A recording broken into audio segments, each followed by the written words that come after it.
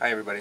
Okay, so we started chapter 23, which a lot of it has to do with this thing called the claisen condensation, which creates beta ketoesters, right? So a ketone, beta to an ester. Not on the next door carbon, but 2 carbons away, beta.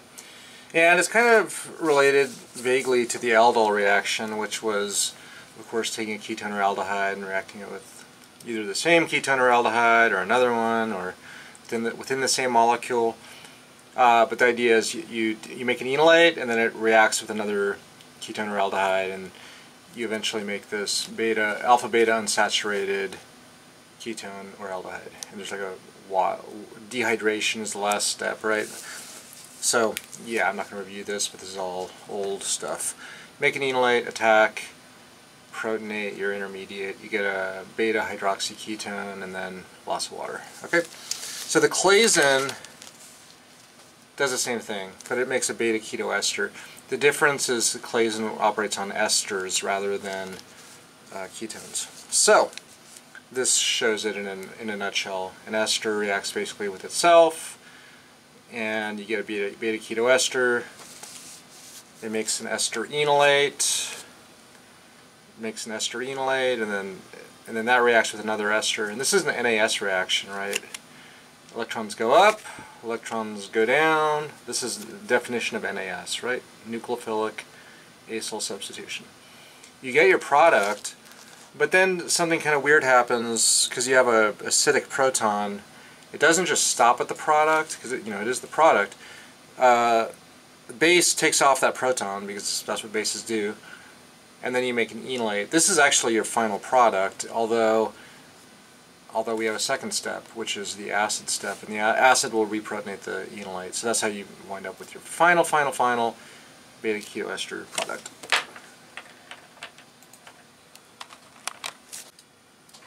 Okay, as we said, the product is very acidic, or moderately acidic. Product is acidic.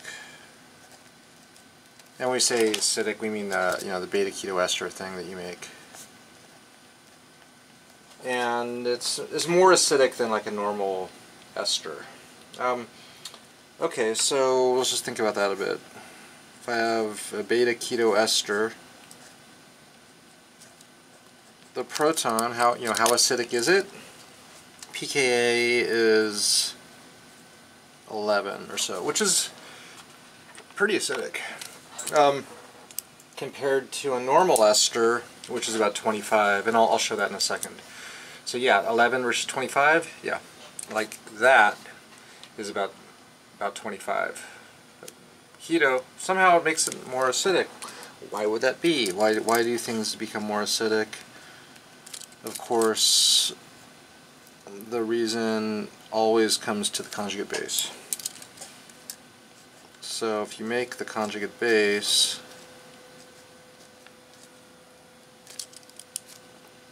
you can resonate it around there.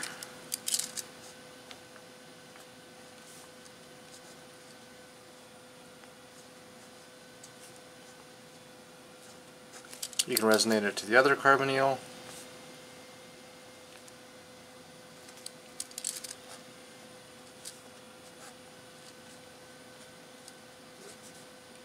And that little bit of extra resonance,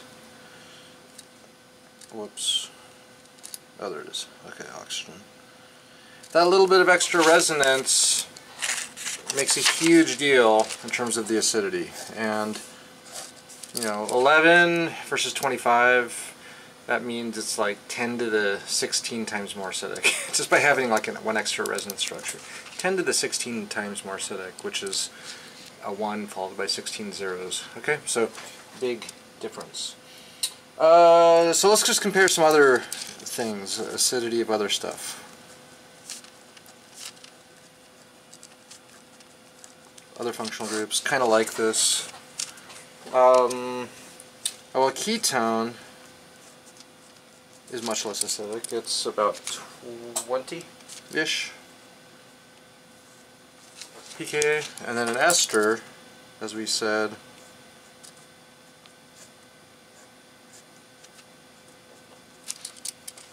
is about 25. So ester's a little less acidic than a ketone.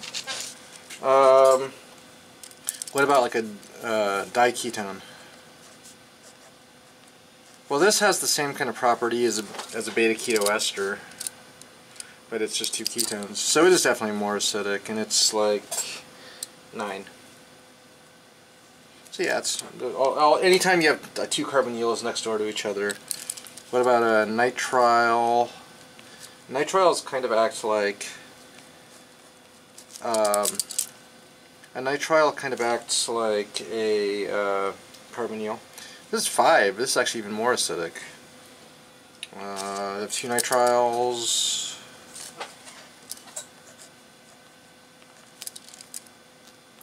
There's always this kind of enhanced effect with the two things next door to each other. 13. What about a beta diester? Like 2 esters next door to each other? Yeah, that's also acidic, so that's like 13 or so. So all of these are kind of like more acidic, much more acidic than like a ketone or an ester just by itself. Okay.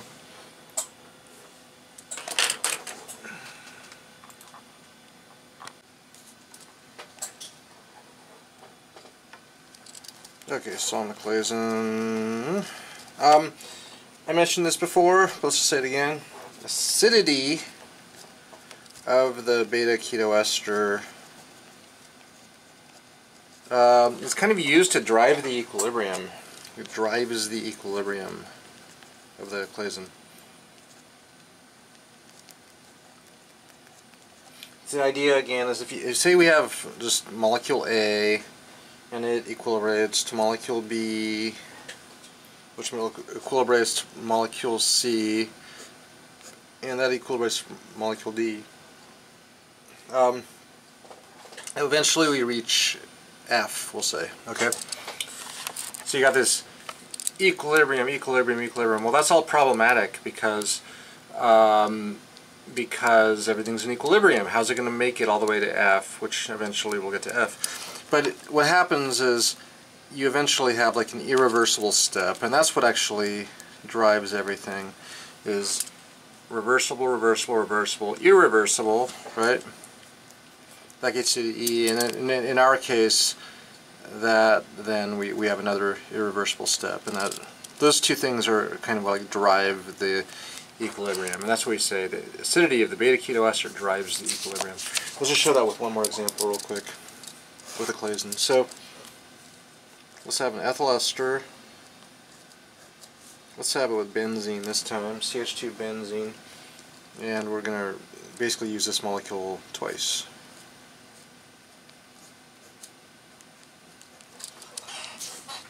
Okay,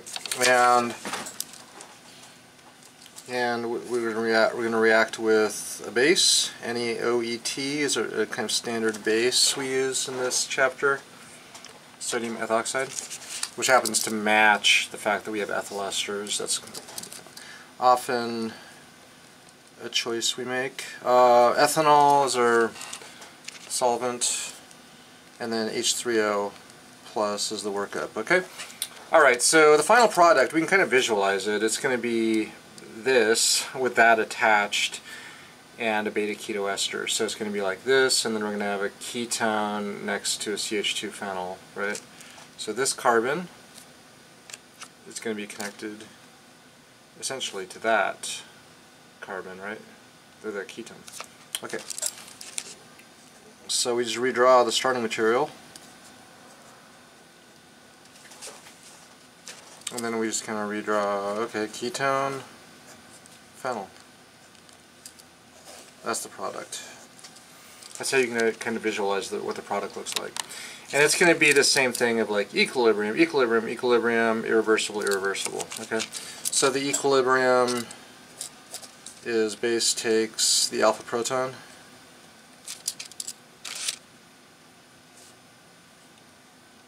makes an enolate, base takes proton, make an enolate,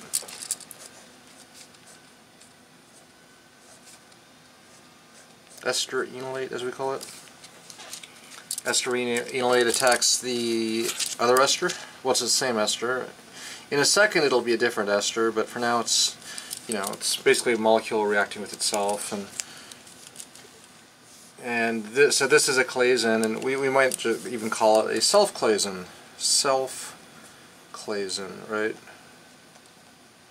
Just like we had a self-aldol and a mixed aldol and an intramolecular aldol, we're going to have a self-claisen, a mixed claisen, and an intramolecular claisen. Okay. All right. Cool. So, yeah. Any other arrows? This swings down, that attacks. Of course, now you got the electrons go up.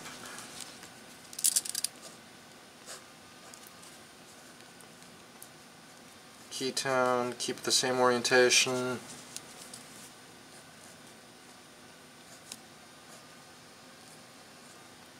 ET, you got your O-ethoxy group, and then you got a ch2 phenyl.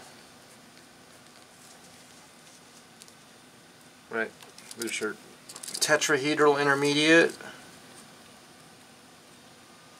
Every NAS has a tetrahedral intermediate.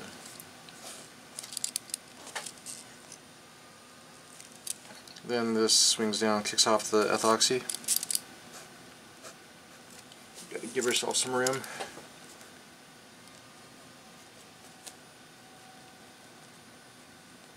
Ketone, ch2 phenyl. Now, like always, you got a highly acidic proton. So this is where it's a irreversible reaction. The base takes the proton. We can enolize one direction or the other. I'll just go towards the ketone. It could go to the ester also. So the base, the B dot dot,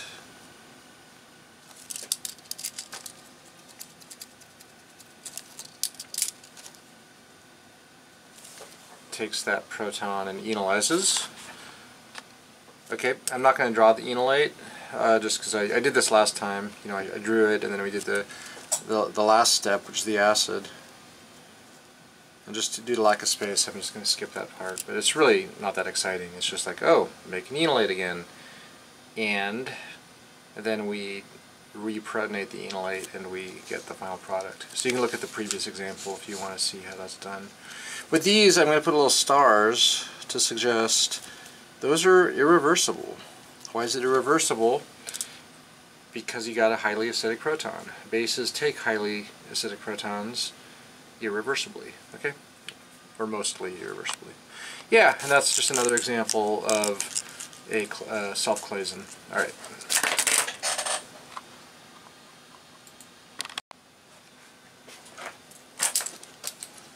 Another point I'll make is, in order for this all to happen, you know, reversible, reversible, reversible, then you have this irreversible step. What's a requirement of that irreversible step? It's that proton, right? You have an extra alpha proton that we can take off, and that allows us to irreversibly make the enolate, right? Enolate in there, enolate.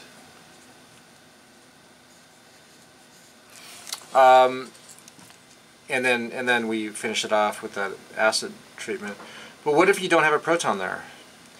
Then we're kind of in, because if you, with the right kind of molecule, there won't be a proton there, and then it's kind of stuck, and this is not a favorable equilibrium then. So let's just show an example of how that might look.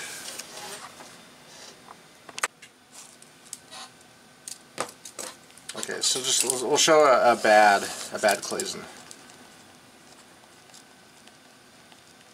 As an example, bad claisen. Show a good claisen and also a bad claisen. So a bad claisen would look like this. We got a nice ester, and then we got a pair of ethyl groups. Okay, we have a CH there. So it'll actually,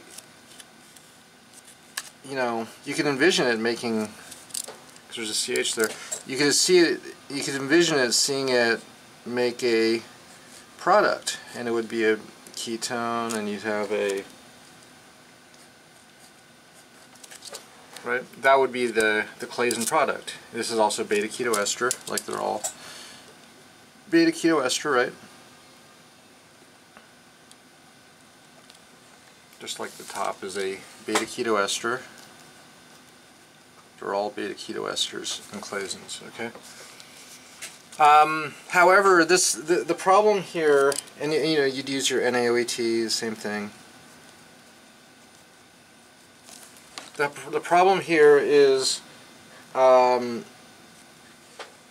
once it forms, you know, you have your equilibria, you have a couple of steps of equilibria, and then you form this, and I'll draw it again.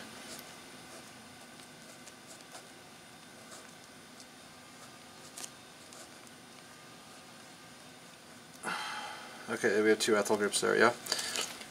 We don't have a alpha CH, so we can't do that thing where we drive the equilibrium. So I can't do the base step that we always are doing, right? There's nothing to deprotonate. There's no more alpha CHs. So this does not work. No acidic CHs. Okay, so the net consequence here is this actually is a bad reaction. It's a bad reaction. It actually does not favor product. It favors starting material. Bad reaction favors starting material. Okay? And the reason is because you actually need two alpha CHs. One alpha CH to do the reaction, and then a second alpha CH to drive the equilibrium, like we did in this example. This was a great example because you have two alpha CHs. There's actually two of them. There's one and another, right? When you only have one, you got a problem. Okay, so this is bad for kind of two reasons. This whole reaction on the bottom is bad for two reasons. Two reasons. The first reason is actually it's overall very sterically hindered. That's one reason. And the other is you need two alpha CHs.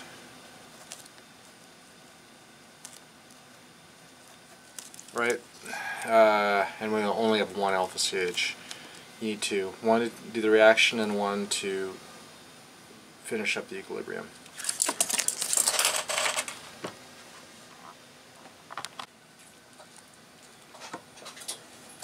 Okay, so we did number one, which is kind of like the self-claisen. Now we're number two is the mixed claisen, and this is kind of like the mixed aldol that you may remember. The idea is we're using two different esters, and we went through all sorts of discussion about this with the aldol. We're going to keep this one pretty simple. We're just going to say that this works the best if one of the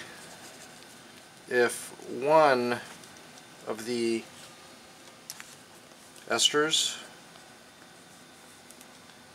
can only be electrophilic. Only electrophilic. Electrophilic. Okay, and that means no alpha CHs at all. Okay, because if it has no alpha CHs, it can't be a nucleophile, because the way you form an enolate, a nucleophile, is by taking off an alpha CH. So this works best if one of the sides is only electrophilic and there's no alpha CHs. So let's just show a good example. We're going to skip the bad examples. Okay, so good example. Here's a good example. Ethyl ester. Okay, so it's ethyl propionate, and this is a good nucleophile. It can also be an electrophile because it can be attacked. All esters can be attacked. But it's a good nucleophile because it has two alpha CHs. You need at least two alpha CHs, right? Okay, and so we're going to react this with a electrophilic partner that can only be an electrophile. Can only be an electrophile, and the reason is because it has no alpha CHs. That's a benzene. You got alpha benzene, but you don't have any alpha CHs, right? So this is going to be the nucleophile. This is just going to kick off the ethoxy. And what's the final product? What is the reagents we use? Base followed by acid. technically we have a solvent. It's not always drawn out, but the solvent would probably be ethanol. So it's sodium ethoxide and ethanol. Okay, so yeah, this is just going to, alpha position is going to kick off the ethoxy. What kind of keto ester are we going to make? Alpha keto ester, beta keto ester, gamma keto ester, delta keto ester? It's always a beta keto ester. It's always going to look like the nucleophile, right? It's going to look like the nucleophilic side, and then the other part's just going to be kind of hanging off. Okay? And there's our product. Of course, we could do the mechanism if we want. I'm not going to. I'll start it. Base takes the proton, makes an enolate, and then you have the enolate go attack, electrons go up. Next step, electrons go down, kick off the ethyl. Then we take off the remaining alpha proton, the second alpha proton, and then acid protonates it. Okay. So you can do that if you like, or if you understand it, there's not really a reason to copy it again, because it's all the same. Okay. I think they have a homework problem. I don't know the problem number. It's me. I don't know the problem number. But the homework problem was something like a bad claisen. Oops, bad. Can't spell today at all. Bad mixed claisen. Because these are mixed claisens. To draw all of the products, assuming you have a mixture of things that can be nucleophilic or electrophilic, and we'll call this A and this B, then this base followed by acid, and then drawing all the different mixed products. So you'd have AA, A, B, B, A, and BB. That's kind of a fun exercise if you want to do it. We did the same thing with the aldol reaction. A, B, BA, BB. Okay. So, yeah, if you can do that if you like.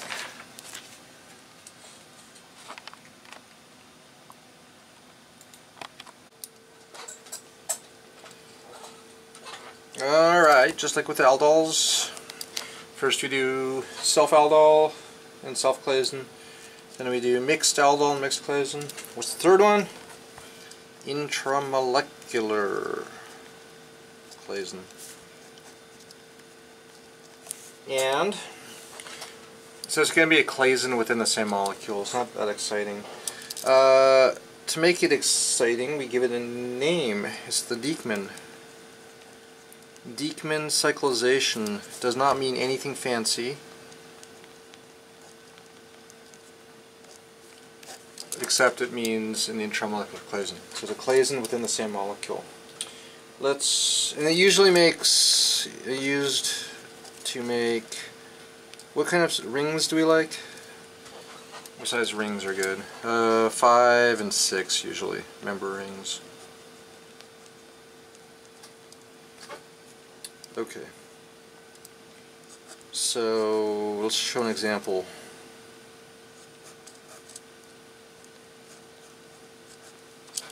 We got a long beta diester.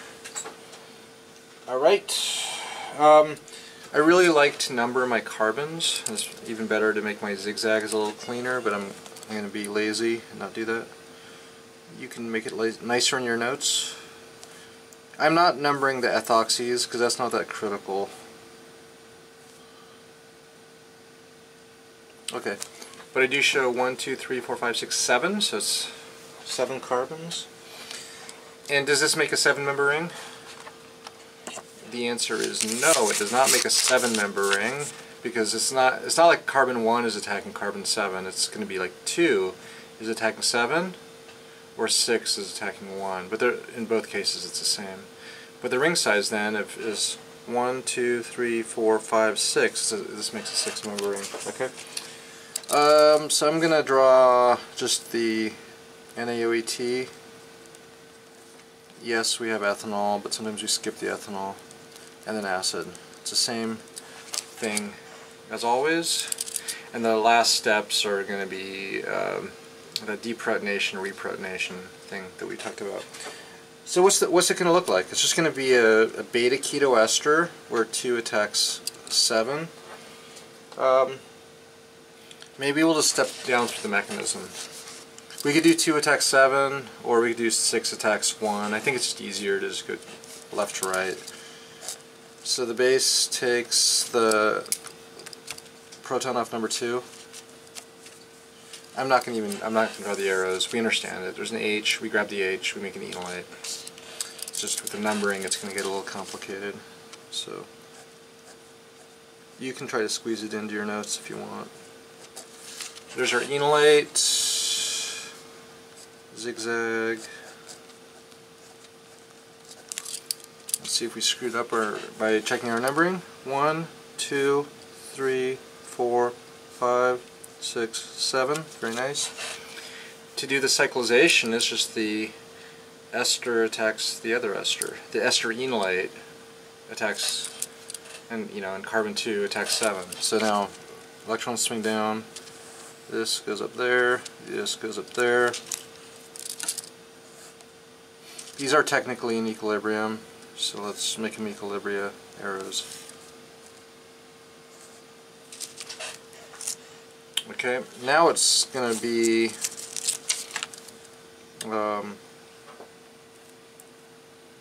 something that looks like this. We have oxygen, ethyl, there's our ethyl ester, carbon 1.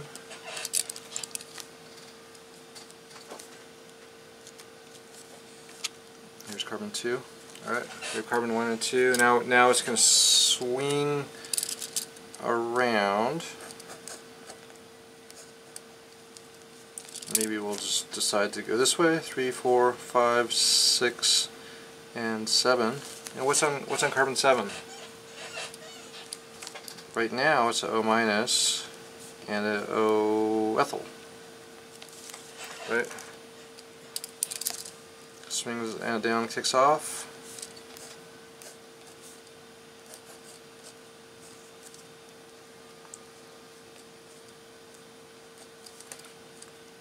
There you go. There's your beta keto ester. It's a cyclic beta keto ester, and this is where we irreversibly react with base, and then irreversibly react with acid again, like always. And then the product's going to be the same exact molecule that looks like a cyclic beta keto ester.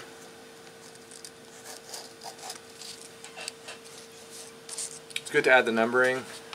Always keep track of that numbering. So it's 1, 2, 3, 4, 5, 6, 7. And same up here. 1, 2, 3, 4, 5, 6, 7. Cyclic beta keto ester. Cyclic beta keto ester. Alright. Cyclic beta keto esters. That's what the Dieckmann cyclization makes. Alright.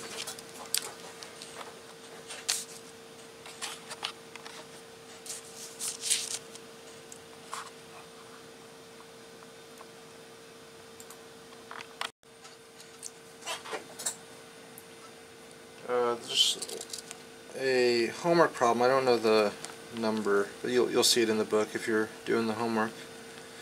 That basically it's what it's showing is a possible reaction, a possible Dieckmann cyclization.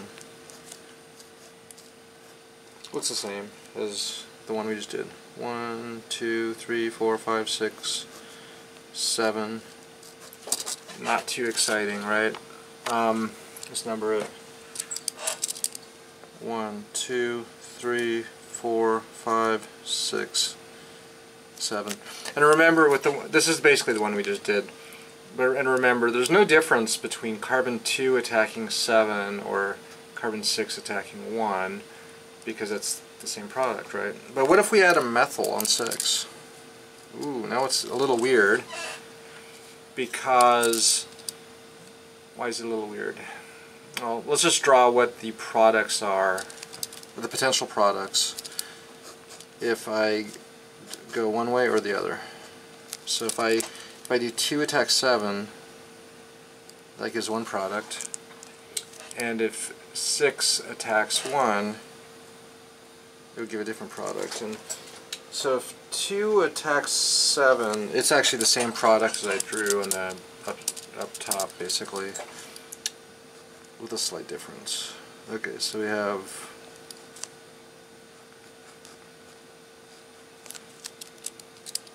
what is it? 1, 2, 3, 4, 5, 6, and then I got the ketone on 7, right? And what else? What's on 6? Oh, methyl's on 6. Okay, so we have a methyl on 6. All right. So I'll explain the, one of these is totally favored, the other is disfavored. But if 6 attacks 1,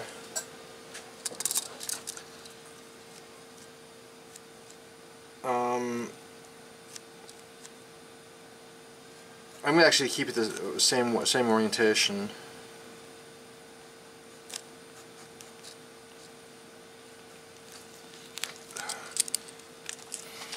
And then let's see. Okay, so, but I'm gonna call this 7 now. Okay, this is 7. This is 6. This is 5, 4, 3, 2, 1. And then we have a, if 7 attacks 1, then the ketone's on 1, right? Alright. And where's that methyl group? It's on 6, okay. Alright, so this would be the outcome, right? We'd have one pathway or the other pathway. And remember what we were just saying about how to do a successful claisen, you need, what do you need? Remember the things we need? We need 2 alpha protons, right? So there's 2 alpha protons on 2, there's not 2 alpha protons on 6. The reason that's important is because the extra proton drives the equilibrium. Remember that? Okay, so which is the good one? 2 attack 7 or 6 attack 1? And the answer is the top one, because in the end 2 had 2 alpha protons. 6 had only 1 alpha proton, so it could do the cyclization, but it can't do that extra step to drive the equilibrium. So this is actually not going to form, not formed. Okay, so that's a pretty cool example. It's one of the homework problems also. Okay.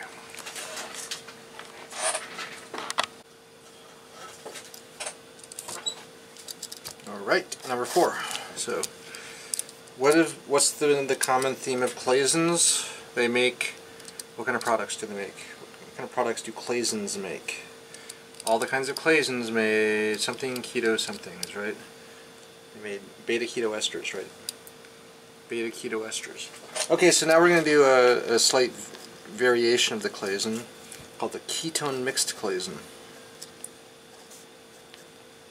Ketone mixed claisen, and the product is not going to be a beta keto ester. It's going to be called a beta diketone. What do you think that is? A beta diketone. That's a pair of ketones that are beta to each other, right? Beta diketone. Okay, so let's just show a simple example of this. Acetone. And so what it's going to be is a ketone reacting with an ester. That's all it is. And otherwise it's the same exact thing. And we also use a simple base like sodium methoxide, ethanol, a little bit of acid. Okay. And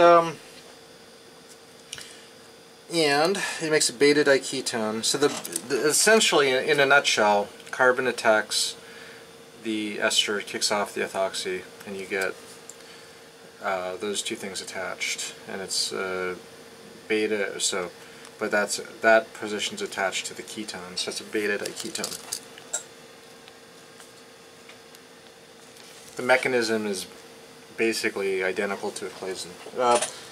But one question is, which proton is more acidic? A ketone or an ester? And I already told you this 10 minutes ago. pKa of a ketone is what, and the pKa of an ester is what? You should go look them up. Okay. Or I'll just tell you. Ketones are about 20, esters are about 25. So, who's more acidic? A ketone is a little bit more acidic than an ester. So which proton gets deprotonated? Probably the ketone.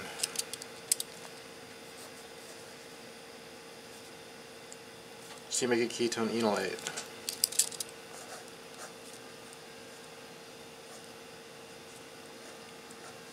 Okay, and now it's just the same as a claisen, except you're not using an ester enolate, you're using a ketone enolate. Ketone enolate. So the enolate just attacks, you do your NAS reaction.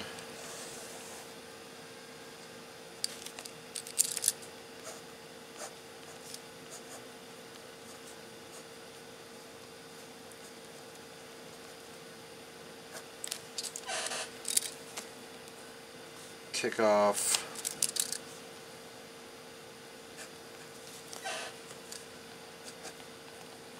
You got your beta diketone product.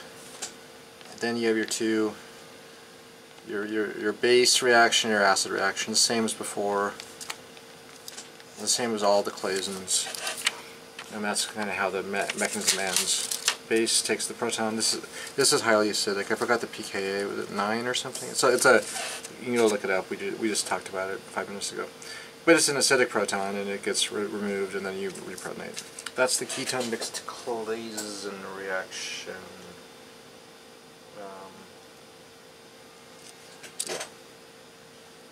There is the possibility that the ketone is just going to aldol on itself, because it is an aldol substrate also. The way to avoid that is to avoid aldol reaction. The self-aldol, right? It self-aldoling on itself. You can add it slowly. Add nuke slowly. And then it's never around in high concentration so that it could become electrophile. It just gets immediately chumped up as the enolate, and then as a nucleophile it goes and attacks the electrophile. So that's one of the tricks we do. We often, any kind of mixed reaction, you always add the nucleophile kind of slowly to the reaction mixture. Okay.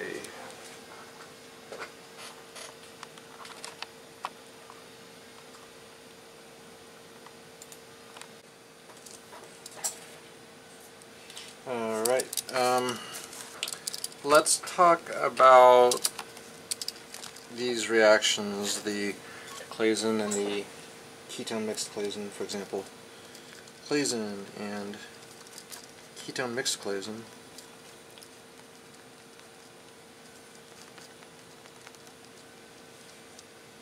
In a retrosynthetic environment or context.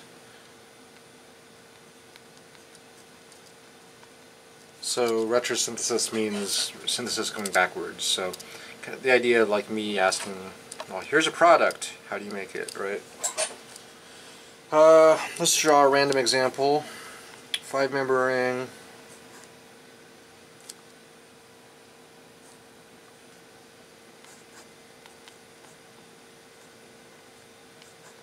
Okay, and with an ester on there. And then we might ask ourselves, how would you make this? And you show that with this kind of arrow. It's a retrosynthesis arrow. Retrosynth arrow. Which basically means the same as like that kind of arrow. It's the opposite direction. This just means like, how would we make this? We would make it from this starting material, right? Which is the same as this kind of arrow up top, where it's like, that would be used to make this, okay? But anyway, that's a retrosynthesis arrow. Okay, and so what do you look for here to decide, are we going to use a claisen or a ketone mixed claisen? That's the question. Claisen or ketone mixed claisen? What pattern functional group do we have? Do we have a beta diketone or a cyclic beta diketone or a cyclic beta ketoester? Well, it looks like a cyclic beta ketoester, right?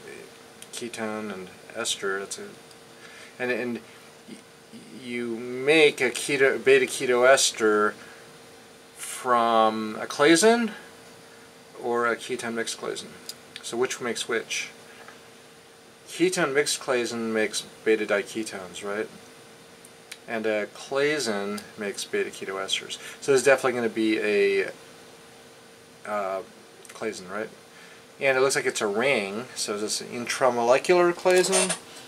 And the answer is yes, it's an intramolecular claisen, which even had another name. It was the Dieckmann cyclization. Cool. Alright, so wonderful. Okay, so how do we break this all apart? Maybe use our little numbers and we can say that 1, 2, 3, 4, 5, 6 is probably the numbering. Carbon 2 attacks carbon 6 and kicks off a ethoxy group. That's what claisens do. So now you can imagine we just add a little squiggly line right here. There's a squiggly line to suggest, that's a bond that's being created in this process. So all it's going to be is a long beta diester with, 1 through 6 and ethyls on both ends.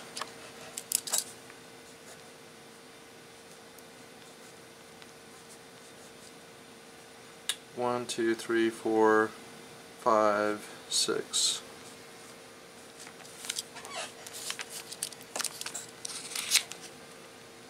One, 2, 3, 4, 5, 6. Okay, so to do this reaction, all you do is to make this product, you just treat this with base, and then carbon 2 attacks carbon 6 and forms the beta ketoester linkage. Okay. All right. So just as another random example, what if we're trying to make this product?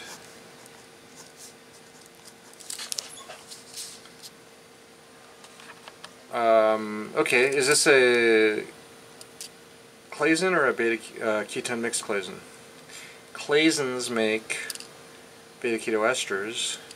This looks like a beta diketone, and beta diketones are made by the ketone mixed claisen reaction, which we just talked about. So this looks like just a simple example of a ketone mixed claisen. I would think the easiest way to do this is just envision starting from a ketone, like cyclopentanone, and then throw in this, but an ester form of it, like the ethyl ester of this. And yeah, that's probably the fastest and easiest way to make this. So just, you can envision nucleophilic part reacting with the electrophilic part.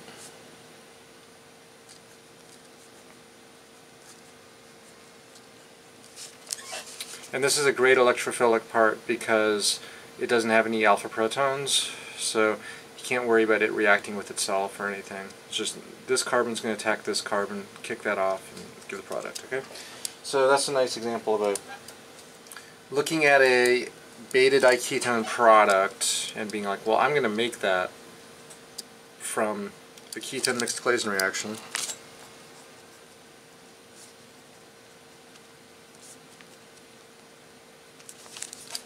Between a nucleophilic part, a nucleophilic ketone, and electrophilic ester.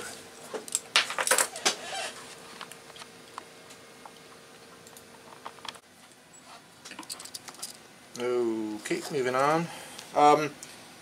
So both of those products of the claisen and the ketone mixed claisen, they're both called beta dicarbonyls, right? Of course, that makes sense. Why are they called beta dicarbonyls? Because they are carbonyls are like C double bond O things, and they're beta to each other. So beta ketoester or beta diketone are both beta dicarbonyls.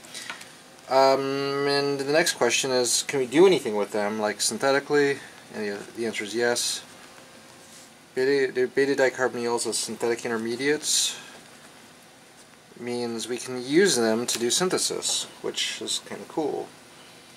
And I'm also going to call this section other useful reactions of beta dicarbonyls. Other useful reactions of beta dicarbonyls. So the first thing is they are nucleophilic. Beta dicarbonyls are good nukes, good nucleophiles.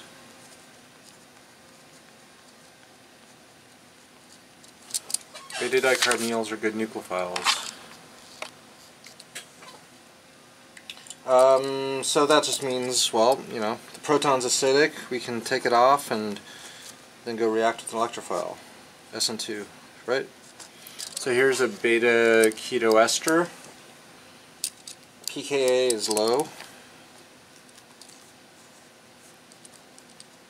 We'll say roughly 9 to 13 in general. They're, you know, fairly acidic protons. So it's really easy to rip off that proton with a base, also, same base that we use to do claisens. And then we'll do like methyl bromide, or maybe methyl iodide I think is the better choice, because methyl bromide's a gas, methyl iodide's a liquid. Okay, so yeah, what do you get? You get a product with a methyl group on it, right? What if we do this again? Base, same base, and then like benzyl group, benzyl bromide. What do you think the product is? Methyl, benzyl. So these are both examples of, it's an easy deprotonation because you don't need a strong base like LDA or something. Just sodium methoxide. pK of ethanol is like 15 or something like that. It can deprotonate these beta dicarbonyls nicely, and then you can alkylate them, right? Of course, other dicarbonyls, super easy.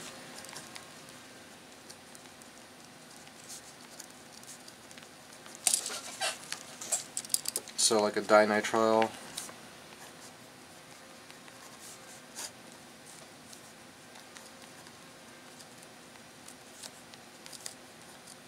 Isobutyl bromide. Do it again. Allyl bromide. I don't know. Whatever. 2 alkyl halides, and that just attaches them both to our thing.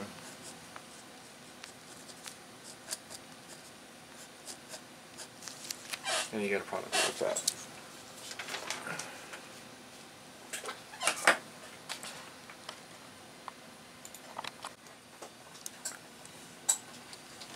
Alright, continuing this theme of beta dicarbonyls as synthetic intermediates, I'm going to do a kind of cool reaction. It has a slightly scary name, but it's really not that scary. It's the acetic ester synthesis.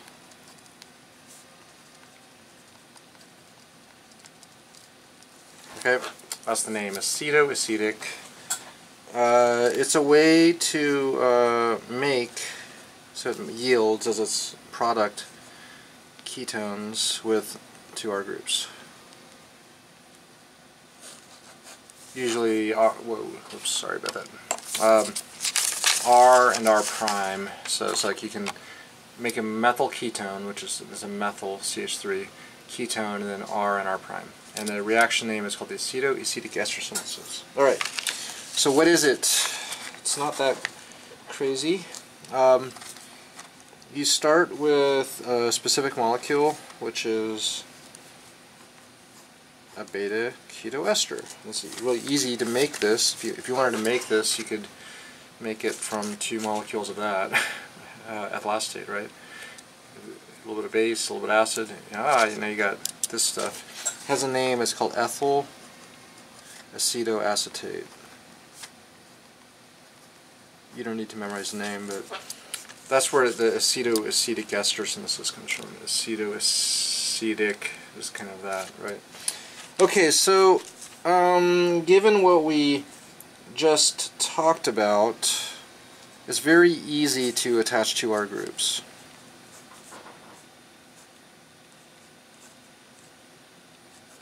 Like that.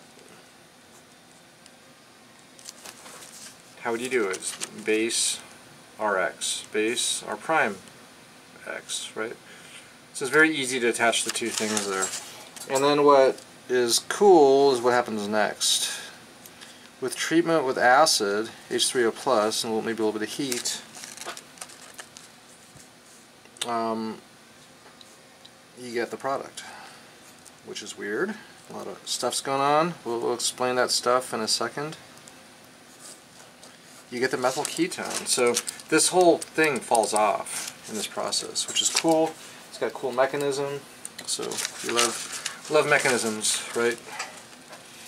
Alright, so what's going on here? I'll step through the key steps.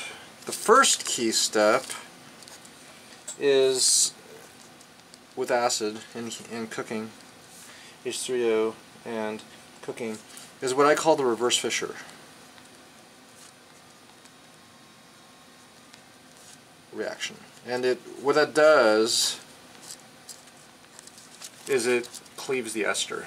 So you can put on an ester with a Fischer esterification, or you can take it off with acid, and it's called a reverse Fischer. So we talked about this before. Another name for it would be acid catalyzed ester cleavage. We'll talk about it a bit more. I'm not going to review the mechanism because you know it already, but I'll give you some hints on it in a second. Okay, the big thing though is you get a carboxylic acid, right? And this thing is called a something keto something, right? It's a beta keto ester. So we're going to go from a beta keto ester to a beta keto acid. So that's going to become a acid, a carboxylic acid. Alright, so that gives us a beta keto acid with R and R prime. Alright, beta keto acid. Okay, let's write that down. It's a beta keto acid. Now beta keto acids are not happy molecules because they can easily lose CO2. And that's what's going to happen is this whole thing is going to fall off as CO2 and it's going to give us the product. Okay. So the beta keto acid is susceptible, we'll say likes to lose CO2. Likes to lose CO2. Anytime CO2 can form, that's a very happy molecule. And so this, this will undergo the loss of CO2. So I can do the mechanism of this really easily. So what I do first is I don't do a reaction, I just do a rotation, bond rotation. So we're going to rotate the bond. We're going to flip up that carboxylic acid a little bit, and it's going to look like ketone. Carboxylic acid is poking up to make a little six-member ring, dot dot dot. Okay, and then we still have our R and R prime. R prime. That's all we did, we rotated. Okay. So to do the decarboxylation is really easy. You just have your ketone reach up and grab that proton. And then this pair of electrons goes there, that makes CO2. This pair of electrons goes there, and that forms an enol. Enol of a ketone, right?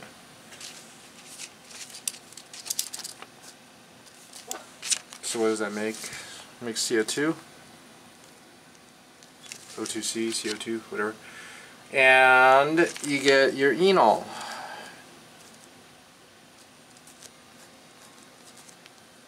We know that enols rapidly do what to make keto forms? Tautomerism.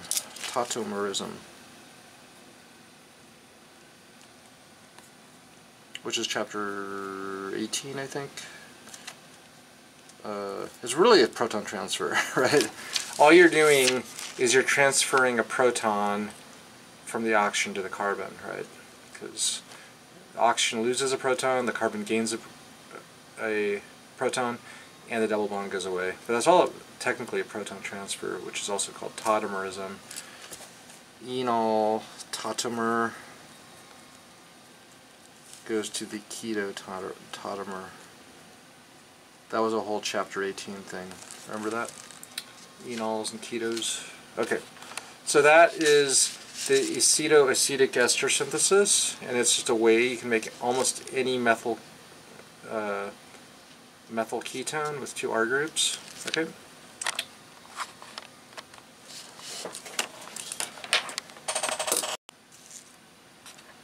Okay, so to do this, well, to continue with this idea, I should talk about the ester hydrolysis reaction. I'm not going to show the mechanism. It could be on a quiz question, so you should know it. And let's think of a generic ester going to generic acid. So we'll simplify this. Mechanism of ester hydrolysis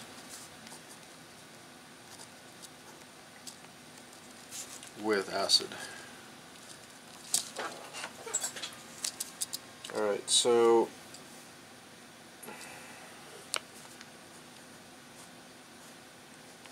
generic ester reacting with acid, protonated water, to make generic acid plus ethanol. How does it work? I'm not going to do the whole mechanism, but I'll start it for you. Of course, you protonate acetyl bond O.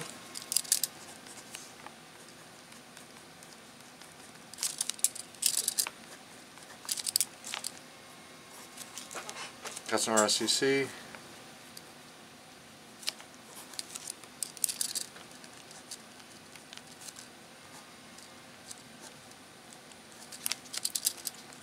And then water attacks, etc. That's probably where I'll stop and let you do the rest. But yeah, it's like you protonate, RSCC, water attacks, proton transfer to make ethanol a good leaving group, because ethanol is what falls off, and then the other oxygen, or one of the oxygens swings down, kicks off ethanol, and then lose your proton, and blah blah blah. And that's how you do the mechanism of ester hydrolysis in this mechanism. Probably the most unique new thing is going to be this rotating of the beta keto acid and then the decarboxylation. It's called decarboxylation. There's the loss of CO2, and that makes the enol, and then that proton transfers to the ketone. Okay, which is an easy mechanism. It's just you can review that in chapter 18. Usually just the oxygen swings down and double bond goes and grabs a proton, and then you lose the OH proton. Okay, so that's the mechanism of decarboxylation of a beta keto acid.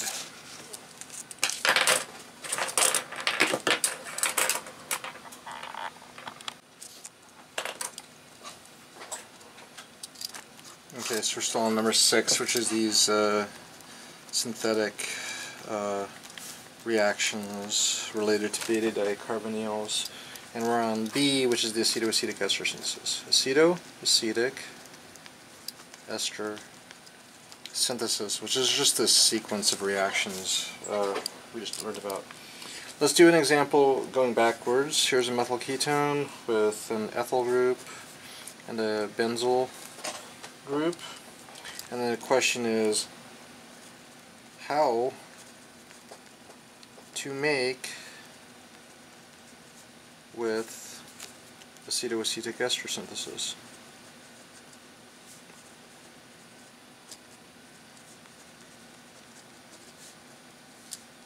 How are we going to make this with the acetoacetic ester synthesis? Ester.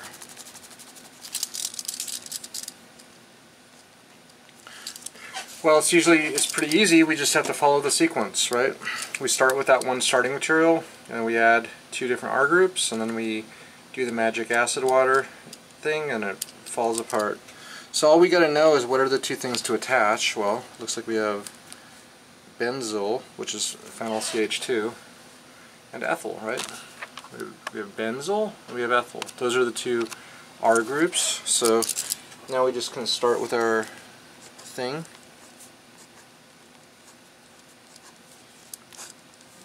Four steps. Base something, base something. Base something, base something. So NeOAT, NeOAT. Those are the bases. What are the two things we're attaching? Phenyl CH2Br and like ethyl Br.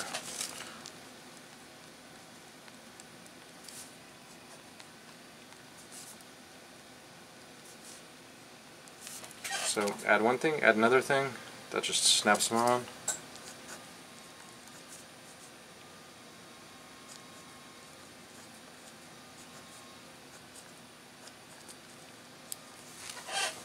Alright, now they're snapped on. And ch3 does everything and gives us our product.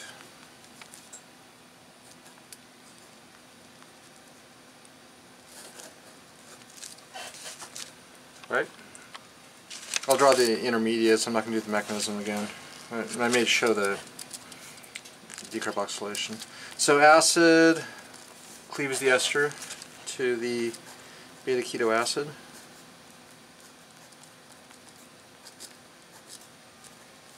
Which is unstable. It rotates to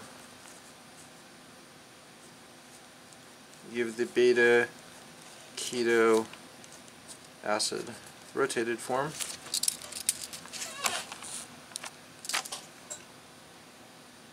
Dot dot dot. Grab the proton, keep it flowing. Makes the enol. Running out of space, I'll do enol.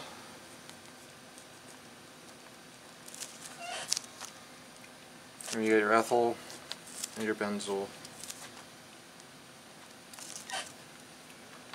And that just tautomerizes to get the final product.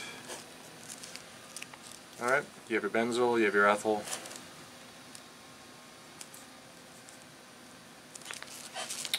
And it tautomerizes.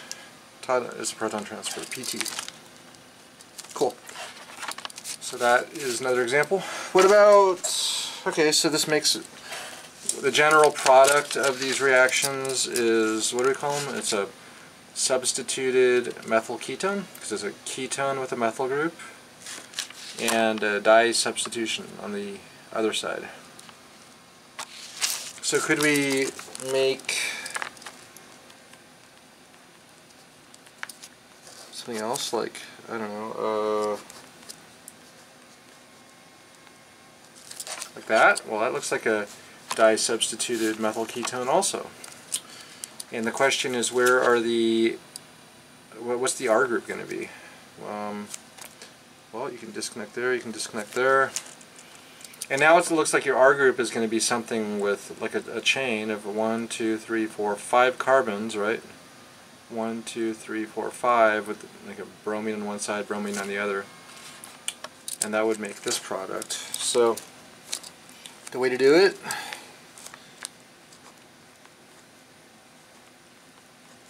is start with your ethyl acetoacetate, which is our normal starting material. So to do this, what I usually say is NaOET excess. So we have an excess base around, and then we just kind of throw in the how many carbons is it? It's 1, 2, 3, 4, 5 carbons, BRs on both sides. 1, 2, 3, 4, 5. Okay. That makes this thing. Alright, how does it do it? Base takes one proton, then it attacks, you still got lots of base around, so then base takes off the second proton, then it attacks, and then builds the ring. But you get an intermediate that looks like this. So after the base gets formed, or base takes the proton, base takes the first proton, then it goes and attacks. Now you got something that looks like this. 1, 2, 3, 4, 5, 6 is the bromine. 1, 2, 3, 4, 5. Something like that, and then the excess base takes off the second proton, then it goes and attacks, and you make this, okay?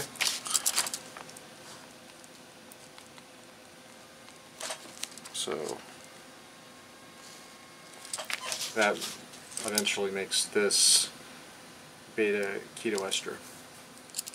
Okay, now we do the acid treatment, and then basically end product is what you want to make, which is that, right, which is of course the same as that.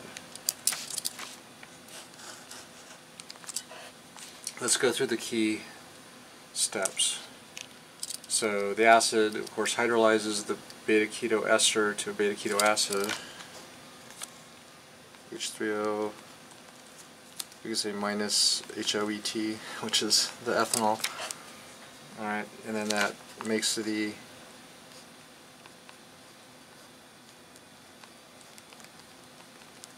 beta keto acid, right?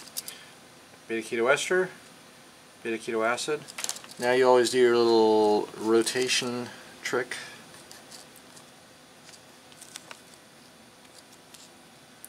Whoops.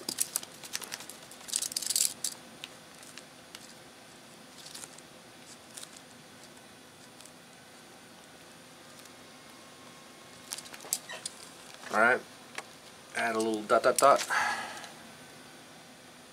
or in this case dot dot. This grabs the proton, this decarboxylates, makes an enol.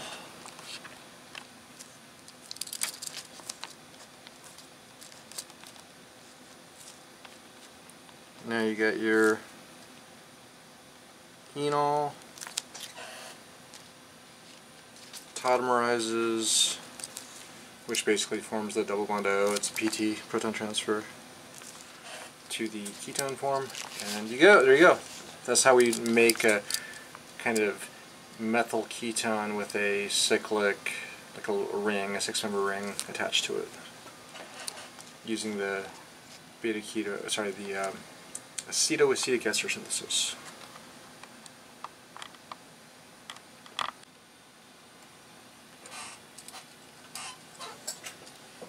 Alright, we're still on number 6, which is these little synthetic tricks. I don't know what we called it originally, but essentially related to beta keto esters and beta carbonyls. We have another one that's very similar to the last one. The last one was the acetoacetic ester synthesis.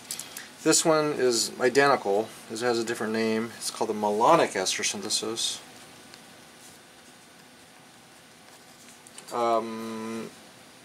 The difference, the starting material will be a little different. The big thing is the product is not a methyl ketone with 2 things on it. It's a carboxylic acid with 2 things on it. Overall it's going to be very identical to the last thing we were just talking about. So yeah, here we're going to attach an R and an R prime. So it's very analogous. Similar, we'll say similar to the acetic ester synthesis. Very similar. Okay, so what's the difference? The difference is we start with we don't start with a beta keto ester. We start with this diester. This thing, it has a name. It's called diethyl malonate. And malonate, you can see, oh, it's kind of like malonic ester, malonate. That's where the name comes from a little bit. Okay, so let's just show a quick example. We'll do the same thing, NeOET base, and then we can pick our R groups. NeOET, something, NaOET something. I don't know, let's do propyl bromide as one of them, and then allyl chloride as another. Allyl, of course, is the double bond one, the alkene, CH2Cl. Is it allyl chloride? Okay, what does that do? Well, attach one thing, attach the other thing. So you still got your two esters, right? But now we got a propyl and a allo. That was easy. It's nucleophilic. We just used it as a nucleophilic thing. So then we do the same exact thing, and this basically the same exact mechanism. We treat it with acid, we cook a little bit, and we end up with the carboxylic acid, propyl we added, allo we added, so that was added and this was added. And we were left with that carboxylic acid with our two things on it. As you can guess, it's the same exact procedure now. Okay, so by that I mean, what's the first thing we do? What does acid do? What did acid do before? Well, before you only had one ester, and we cleaved it. Oh, here we have two esters, so it just cleaves them both. So we say two acid catalyzed ester cleavage reactions. Okay, so we do a double ester cleavage.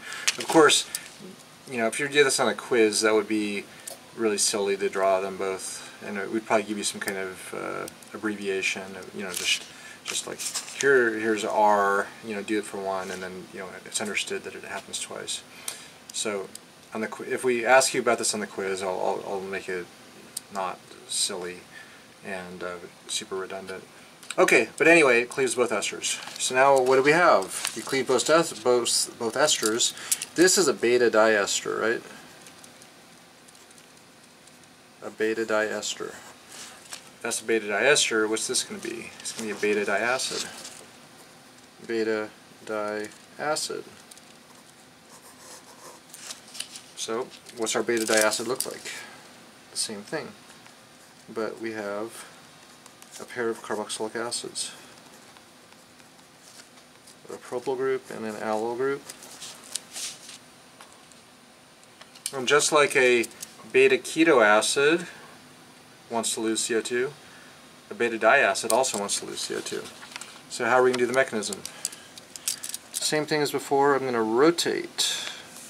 All I'm going to do is rotate one of them, usually the right one, to make the rotated product.